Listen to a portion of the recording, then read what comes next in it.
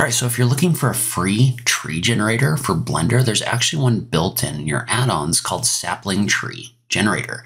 You can enable it, and then once you've done that, you can do a Shift-A and go to your curves and add a sapling tree. This adds a tree where you can actually adjust the settings like the size and everything like that manually. There's also a number of presets built in where you can use this in order to create different kinds of trees using the presets, and then you can adjust them from there. So you can adjust everything from the trunk to the branches. Everything having to do with that is adjustable. So you can set like how far up or down they go. So you can also add leaves to your trees, and you can adjust the size of the leaves. You can also apply a texture to all of the leaves at once, and they're set up for UV mapping. So if you set up a texture with those leaves, you can then adjust the UVs of those leaves so that they're realistic and they have an actual texture applied to them inside of Blender. So if you're looking for a tree generation tool, this is a great one to try.